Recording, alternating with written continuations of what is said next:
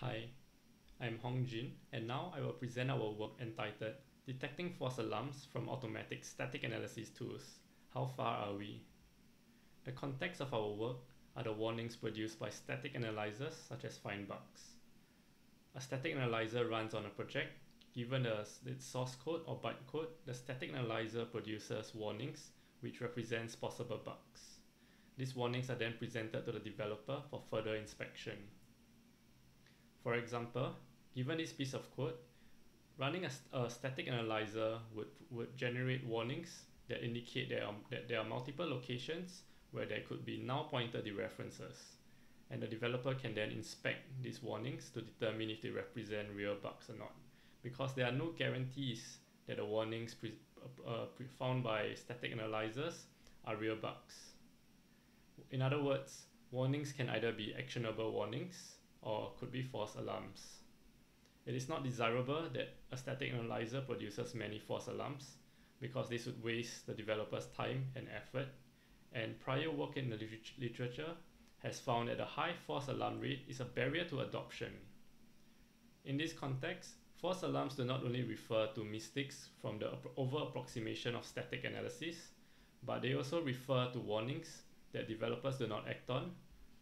For example, developers may not act on warnings if they think that a bug fix is too risky. A line of research aims to address the problem of the high false alarm rate by filtering warnings through machine learning. This research aims to put a classifier in between the warnings and the developers. The classifier acts as a binary classifier. For each warning, it would predict if the warning is a false alarm or if it's an actionable warning. If it is a false alarm, then the warning is discarded, and as such, the developer would only inspect warnings that are likely to be actionable warnings, saving the developer's time and effort. In order to train a machine learning classifier, a labeled dataset is required. So one way to do so is to have a training revision where we would collect the warnings that are present at this revision. We would then compute the features for each warning, and as we also need the labels in order to train a machine learning classifier, we would then have a warning oracle that is used to generate the labels for the dataset. And now we have a labeled dataset, and we can pass the labeled dataset to the classifier, which can be trained. Now, at runtime, when we wish to use the classifier to filter warnings, we would follow a similar procedure of collecting the warnings at a usage time, and then compute the features for each warning. And then the warnings and the features can then be passed to the classifier. There's been a large volume of work proposing different features for this task, and the prior work by Wang et al. Has identified 23 golden features. These 23 golden features are the most important features out of over 100 features. Subsequently, Yang et al. Replicated their work, and they also found that with the golden features, any machine learning technique worked well. In particular, they recommended the use of an SVM due to its low cost and high effectiveness. In their experiments, the golden features with the SVM performs well, achieving up to 96% recall and 99.5% AUC. Here are the golden features. Very broadly, we could think of the golden features as features that are related to the code and the warning and the history of the code and warning. For example, we could extract the code to comment ratio or the method visibility as the features that are related to the code, and we could also compute the amount of lines of code added in a particular file in the past 25 revisions. These would be features that represent some aspect of the code history. Related to the warning, we could extract features such as the warning type, warning pattern, and in particular, an interesting class of features are the warning context features. So the warning context features are features that capture the proportion of actionable warnings in a given context, and a context could be a method or a file. And the intuition here is that if we have seen a given context, such as a method, where developers used to historically fix bugs in, if we see a new warning that it appears in the same context, such as the method, it would seem likely that developers would want to fix the warning. In order to perform our experiments and to construct a labeled dataset, we will need a warning oracle to determine the ground truth labels. In prior work, a heuristic was used to determine the ground truth labels for each warning. The heuristic involves the comparison of warnings at a given revision, say the training revision, against a reference revision that is set chronologically in the future of both the training and the testing revision. To determine if a warning is actionable or not, we would compare and see if a warning that was present at the given revision is still present at the reference revision or not. An open warning would refer to a warning that was present at a given revision and is still present at the reference revision. And in prior work, it was assumed that open warnings are false alarms. On the other hand, a closed warning refers to warnings that were present at a given revision and is no longer present at the reference revision, even though the source file is still present. Prior work assumed that closed warnings are actionable warnings. In this study, we claim that a desirable warning oracle has three properties. Firstly, the warning oracle should enable the construction of a large dataset. Secondly, a warning oracle should be reliable, and the labels produced should be robust to minor changes in the parameters of the oracle.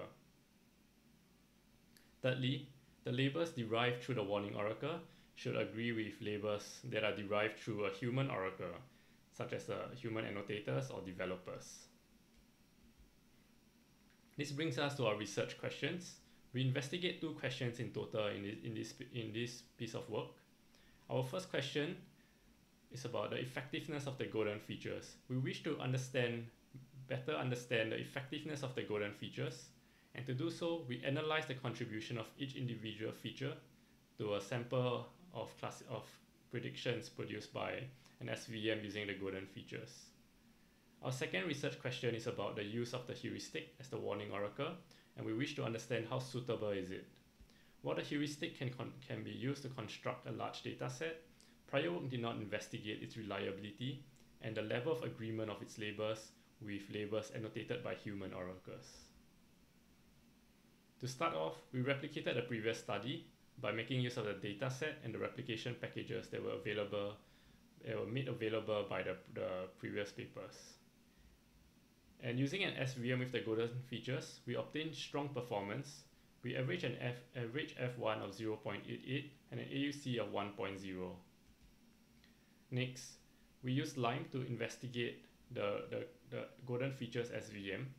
Lime is a technique from the field of explainable artificial intelligence that seeks to produce explanations for each prediction in terms of the features that were used. So by using Lime, we can understand and determine what are the most important features that contribute to the individual predictions. And out of 50 sampled predictions, we find that the warning context features are always among the top features. And therefore, we investigate the warning context features. So just as a reminder, the warning context features are features that are based on the proportion of actionable warnings within a given context, such as a method. And we find an issue related to the way that these features are computed. So in order to compute the value of these features, we would first collect the warnings for a given context, say a method, and then we would next need to compute what proportion of these warnings are actionable. And to determine if a warning is actionable, we would compare against the warnings at the reference revision. If a warning was initially present at a given revision, but is no longer present at the reference revision, even though the source file is still present, then the warning is an actionable warning. In other words, computing the warning context features requires us to know about the status of warnings in the future, because the reference revision is chronologically in the future of the simulated usage time. And furthermore, this procedure of determining if a warning is actionable or not is the same procedure that was used to determine the ground truth labels of the warnings. And as such, this leaks the ground truth label into the features. This is unrealistic in practice because if we were to deploy the tool in practice, we would not have access to information about a warning in the future. and therefore this creates an easier experimental setting. After we removed the features that had a data leakage, we found that our F1 drops from 0.88 to 0.38, and AUC declines from 1.0 to 0.76. Next, we analyzed the golden features by switching to a k-nearest neighbors classifier. Prior work has suggested that the use of a golden features worked well with any choice of a machine learning classifier. However, we find a surprising trend when we use a k-nearest neighbors classifier, where a lower value of k led to better results. This is unintuitive because typically lower values of k would lead to greater amounts of overfitting.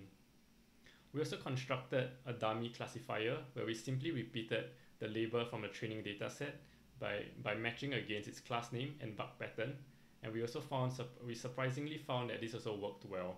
So we investigated the data in more detail, and we find that there's some data duplication where warnings appear in both the training and testing dataset. So the reason for this is that warnings that were present in the project at the time of the training revision may also be present at the time of the testing revision. The intuition here is that given a false alarm, the warning would not be fixed, and therefore the same warning would appear at the time of the testing revision as well, and therefore it would also appear in the testing dataset as well as the training dataset. So after removing the data duplication, we find further decreases in F1. So F1 has declined from 0.88 to 0.31, and we find that AUC drops from 1.0 to 0.59. If we note that AUC remains above 0.5, so this indicates that the golden features have predictive power. Next, we re-implement the warning context features such that it no longer performs a comparison against the future, and the actionable status of a given warning is simply determined by checking if the warning was still open at a given revision. And this increases our F1 to 0.38, but overall, we still underperform the initial experimental results of 0.88. So the strong experimental results observed in prior work seems to have stemmed from data leakage and data duplication. These issues are very subtle and they were hard to detect, but as we see here, these issues have a significant impact. Next, we move on to the second research question, and we wish to better understand the heuristic that is used as a warning oracle. To begin, we first investigate the effects of the choice of the reference revision. So in prior work, a period of 2 years was used to select the reference revision, such that the reference revision was chronologically in 2 years in the future of the testing revision. And we run the experiments by modifying the amount of time between the testing revision and the reference revision. And by changing the reference revision such that it is 4 years after the testing revision, we see that the actionability ratio has increased from 40% to 54%. So this is notable because the actionable warnings were no longer the minority class in the dataset. Next, we compare the labels determined by the heuristic against human labeled data. So the heuristic assumes two things. Firstly, it assumes that closed warnings are actionable warnings, and it also assumes that open warnings are false alarms. So we investigate if the closed warnings were actionable by annotating the closed warnings. And we find that many warnings were only closed incidentally. For example, in this example, Findbugs complains that this piece of code invokes the inefficient long constructor and suggests that it should have instead used the static factory method value of. However, while the warning is closed, the code was changed for reasons that were unrelated to the warning. We see here that the code on the right is the updated code, and it no longer has a long object. In other words, the code change was unrelated to the issues that Findbugs complain about, and as such we were unable to determine if the warning was actionable or not.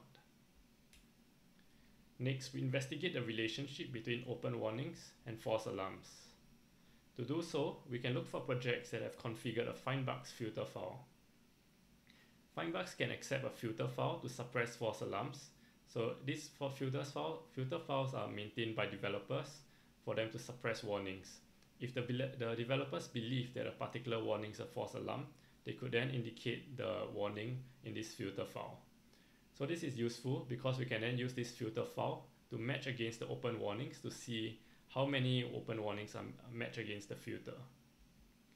And we find that only 31% of open warnings match the filters, or in other words, only 31% of open warnings were confirmed to be false alarms by the project developers. So for the rest of the open warnings, they could be false alarms, but they could also be actionable warnings that the developers have not inspected yet. In summary, to answer RQ2, we see that the heuristic allows the construction of a large data set, but the labels generated may not be reliable, and they depend on the amount of time between the testing and the reference revision. Furthermore, we see that the heuristic incorrectly conflates closed warnings for actionable warnings and open warnings for false alarms. In conclusion, this work was a triumph of open science, and we relied very heavily upon the data sets and the replication packages that were made available by prior work. In our experiments on the golden features, we found that the experiments suffered from subtle issues such as data leakage and data duplication. These issues are subtle and they were hard to detect, but they had a significant impact.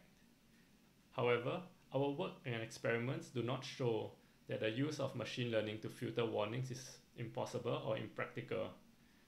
Instead, our work showed that the golden features were still predictive, with an AUC greater than 0.5. In our experiments, we used only SVMs and a k-nearest neighbor classifier, and we suggest that a lot more work and analysis is needed to better understand the golden features and the use of machine learning to filter warnings. We also looked at the heuristic-based warning oracle, and we see that they enable the generation of a large data set, but the labels derived through the heuristic do not agree with human oracles. This has implications for future work.